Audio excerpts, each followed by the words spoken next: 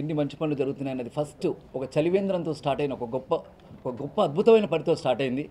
అలాగే మన media person అయిన ఒక పసుపులేట పెద్ద ఆయనకి బైక్ ఇవ్వడంతో స్టార్ట్ అయింది.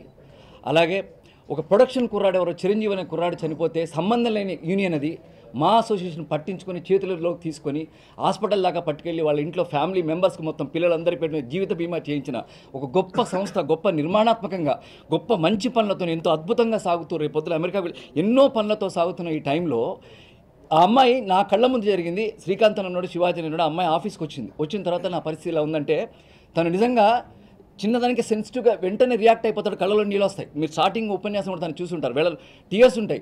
అమ్మ సొంత అన్నయ్య అనుకో, నేను అన్నయ్యని, ప్రెసిడెంట్ అనేది పక్కన పెట్టు, నేను అన్నయ్యని, జరిగింది ఏదో జరిగిపోయింది, ఇక్కడ శ్రీకాంత్ ఉన్నాడు, నేనున్నాను, వదిలేసేయమ్మా, నీకు నేనున్నాం, మీకు అప్లికేషన్ తీసుకో, సంతకం పెట్టు అని మొత్తం చేయించి ఆ తర్వాత తేజ గారితో తను పర్సనల్గా మాట్లాడితే తేజ వెంటనే 2 సినిమాలు ఇచ్చేసి తర్వాత అప్లికేషన్ మీద సంతకం పెట్టి వెళ్ళిపోమని చెప్పి ఎంత మాట్లాడి మెట్లు దిగుతూనే వెంటనే సోషల్ మీడియాలో ఇంకొక న్యూస్తో తను వచ్చేసింది. అన్న నిన్న చేసింది ఎంత అంటే ఇప్పుడు నా కూతురు ఆల్రెడీ హీరోయిన్ అయింది, తన పేరు చేతన, రేపొద్దున ఇంకో సినిమా చేస్తుంది. నా చిన్న కూతురుని కూడా సినిమాల్లోకి తీసుకొస్తాను, నాకు ఇంకో కూతురు పుడితే కూడా సినిమాల్లోకి తీసుకొస్తాను. నాకు సినిమా అంటే ప్రాణం. అరే ఎవరి వాళ్ళు వాళ్ళ కుటుంబంలోకి రావాలనుకుంటారు. ఎప్పుడైతే హేమ అక్కందో ఇప్పుడు అప్లికేషన్ ఇచ్చావంటేనే మన కుటుంబంలోకి తీసుకున్నట్టు కదా, అయిపోయింది, నువ్వు మా ఫ్యామిలీ మెంబర్వి, అయిపోయింది, నీకు ఏ ప్రాబ్లం ఉండదు. ఒకవేళ సినిమాలో అవకాశం తేజ సినిమాలో click అయ్యేదేమో.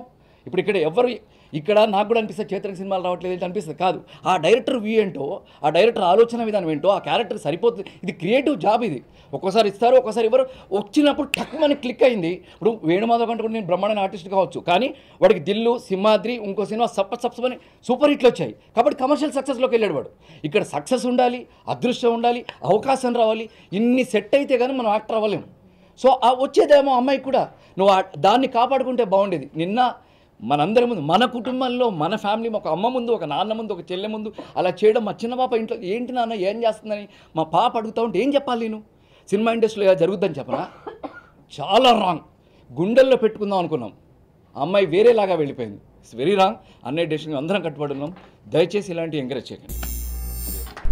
Thanks for watching. For more interesting updates, don't forget to subscribe Filmy Looks.